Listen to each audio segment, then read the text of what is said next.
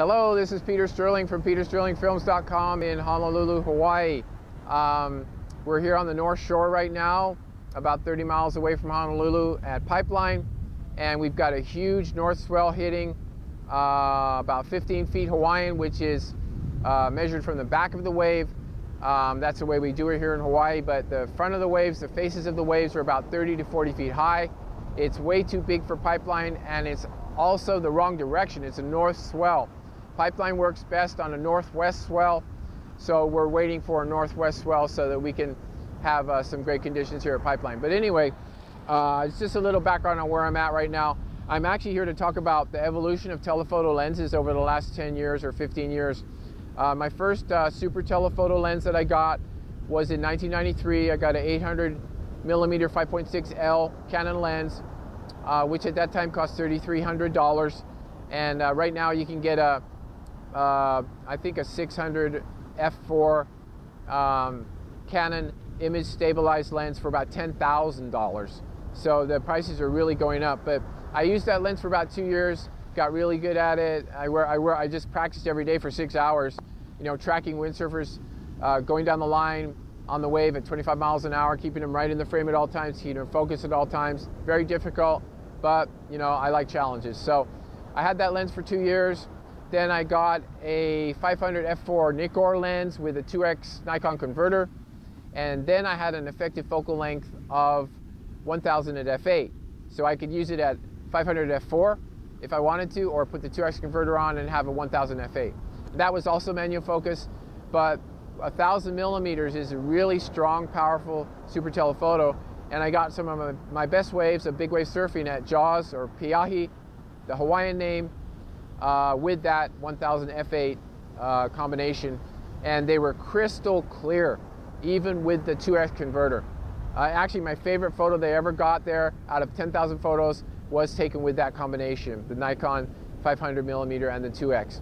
So after 2 years, I got a 400 2.8 Canon autofocus lens, Roman numeral 2, super fast autofocusing. And I had a 2x converter for that also, which gave me an 800 5.6. That was an L lens also, and super fast, super quiet autofocusing. But the lens weighed 15 pounds, and you know, really, really heavy for carrying around. And if you're traveling, especially, that's a backpack right there, just the lens. So you know, I'm pretty much a one-man show. And I used to carry, you know, 5 bags of equipment all around Europe when I was making my film European Surf Journal, which is available on Amazon.com. But what I did is I got this lens right here, which is a Sigma EX, which is their top-of-the-line range of lenses. It has ED glass or APO glass, really special, expensive glass, so the images are really, really crystal clear. This is a zoom 120 to 300, and it's a constant aperture f2.8. But look at the size of this. The other lenses, the 800 5.6L, my first lens was about that long. The 500 f4 Nikon, the second lens was about that long. The 400 2.8L Canon L lens was 15 pounds, about that long, really heavy, cumbersome, difficult to handle. But then I got this one for traveling, and I have a special 2x converter for this. So when I put this on, the 2x converter, on a full frame camera, I have a 240 to 600 millimeter with this and the 2x converter. And when I actually put this on a crop frame sensor camera like a 60D or a 7D Canon, I'm gonna have a multiplication of ×5 or ×6, I think. So I get even longer. I think the longer range of this is 840 millimeters with the 2x converter on here. So, and this is much lighter, much shorter, much easier to handle, much easier to travel with. Super, super awesome quality. Also half the price of Canon lenses, but I would say equivalent in my experience, pretty much equivalent to L glass. So this is the Sigma EX series. They have all kinds of EX series lenses. They're great. And this has a tripod collar, as you can see, where you actually attach the lens to the tripod like that, and then all the weight is on the tripod right here, and you have your camera back here. And the last one I wanted to show you is This is the latest in evolution.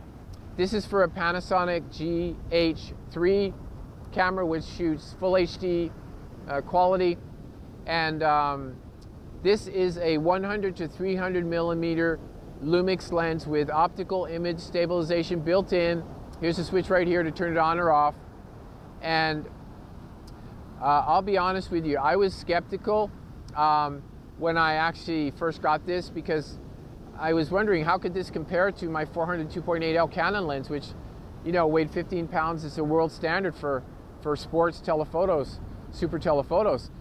So I did use it a few times now so far, and one reviewer said, you know, don't use it fully racked out at 600 or fully racked in at 100. Use it at 120 or 580, and then that's the sweet spot in between there. You'll get great shots.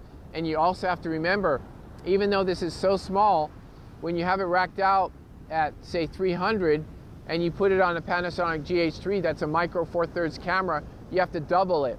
So instead of a 100-300, it's a 200 to 600. So if you're using this at 600 millimeters effective focal length, you have to use a very fast shutter speed. And the rule is, with 600 millimeters, you're going to have to use at least 1/750th of a second for a stable, steady shot. So for me, I actually would use a minimum of 1/1000th of a second with the 600 millimeter to get a steady shot, or even faster. If you've got a lot of sunlight, it's a really bright day, I would use 1/1500th of a second or 1/2000. You have this locked down on a tripod, on a nice fluid head tripod, steady tripod, and you can have great shots with this lens. I've gotten fantastic shots with this lens, and you can just see, you know, the difference. This lens right here is, you know, half the size or 1/3 the size of the 400 2.8 Canon L, and this is half the size of this one. So the size is just going down, the quality is getting better, and all I can say is I have nothing but good to say about the Panasonic GH3 and all these Lumix lenses.